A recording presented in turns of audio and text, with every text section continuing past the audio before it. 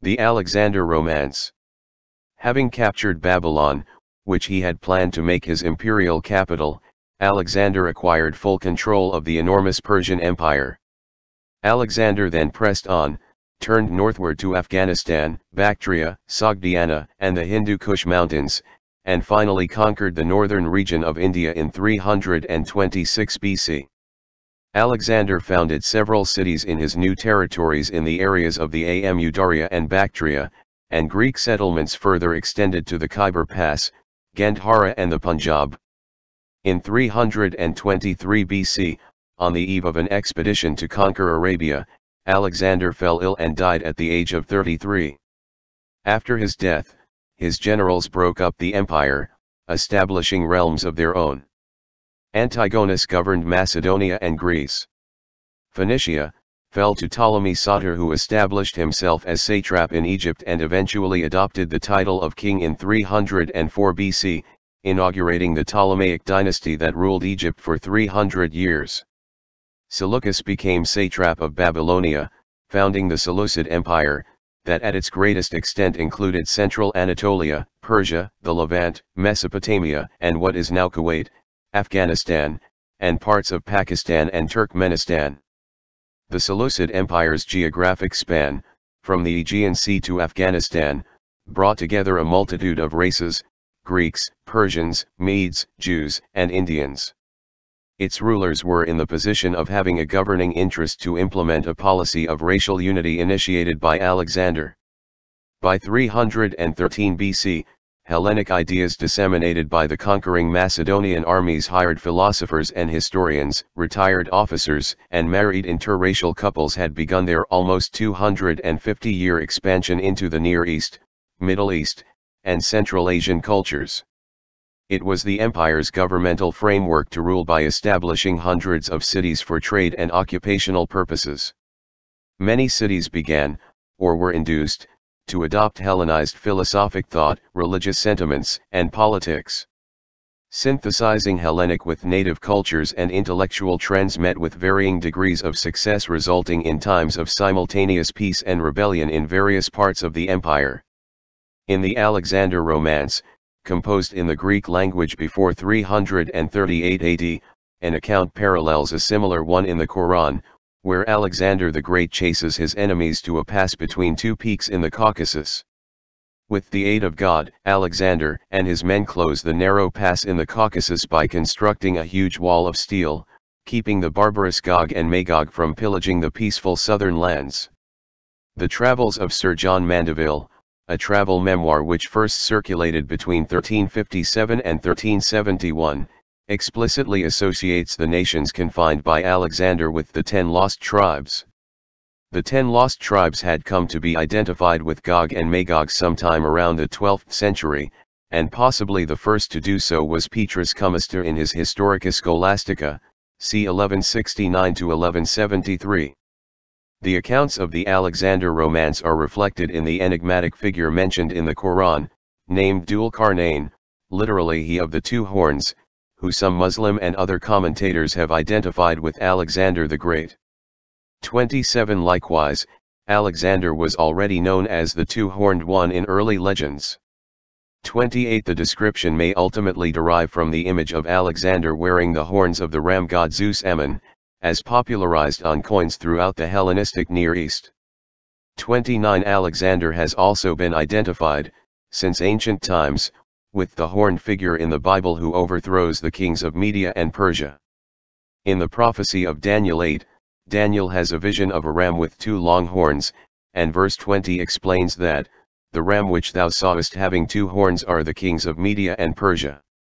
According to Josephus, in his Antiquities of the Jews, when Alexander met the Jewish high priest Jadwa in Jerusalem and the assembled Jews, he was shown the book of Daniel, and he believed himself to be the fulfillment of that prophecy and was pleased.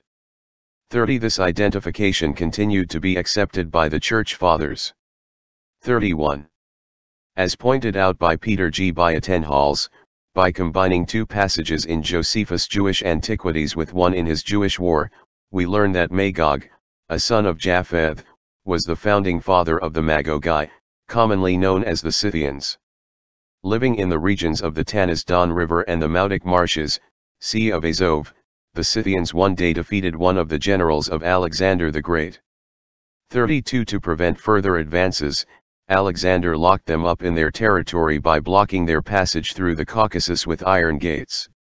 In Roman times, when a Scythian tribe, the Alans, were planning a further expedition to plunder Armenia, Media, and the regions beyond, they allied themselves with Artabanus, king of Hyrcania, 465 to 464 BC. 33. Around the beginning of the Christian era, a version of the story composed in Jewish circles in Alexandria, appears to have added elaborate details to the narrative, which inspired both Pseudo-Callisthenes and Pseudo-Methodius, the source of the medieval tradition in the West. 34 The Alexander Romance is any of several collections of legends recounting the legendary exploits of Alexander the Great. The earliest version is in Greek, produced in the 3rd century AD. Several late versions attribute the work to Alexander's court historian Callisthenes, but the actual historical figure died before Alexander. Therefore, the unknown author is referred to as Pseudo-Callisthenes. The text was recast into various versions throughout antiquity and the Middle Ages, including the languages of Syriac, Arabic, Persian, Ethiopic, Hebrew, Turkish, and Middle Mongolian. In addition to the Alexander Romance of Pseudo-Callisthenes, the Syriac version also includes a short appendix now known as the Syriac Alexander legend. This original Syriac text was written in North Mesopotamia around 629 to 630 AD, a little more than a decade after the revelation of the story of Dhul Qarnayn, but before the Muslim conquest of Syria and the resulting surrender of Jerusalem in 636 AD. 35 It contains additional motifs not found in the earliest Greek version of the romance, including the episode where Alexander builds a wall against Gog and Magog.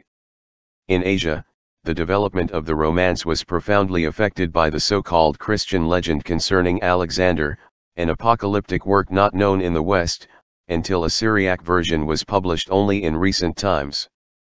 36.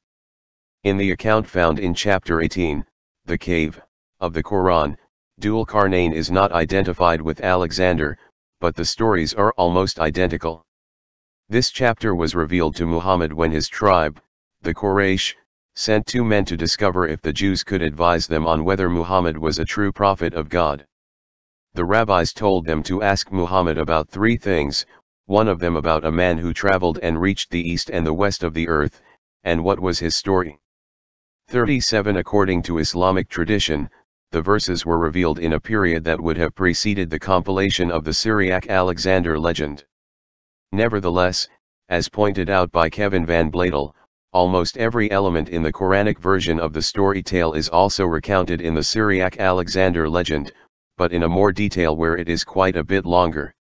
Each of the 5 parts of the Quranic account has a match in the Syriac text, and is presented in precisely the same order. 38. Dhul Qarnayn is described as a great and righteous ruler who built the wall of iron and copper that keeps Gog and Magog from attacking the people whom he met on his journey to the east, the rising place of the sun. 39 There he meets a people for whom God did not provide protection from the sun, a possible reference to the white-skinned early Caucasians. According to Islamic traditions, unable to pass the wall, Gog and Magog have been digging below ground ever since, and will emerge at the time of the return of the Messiah Jesus, to afflict the earth, but Jesus will pray to God to eradicate them. 40 The wall has been frequently identified with the Caspian Gates of Derbent, Russia, and with the Pass of Daryl, on the border between Russia and Georgia.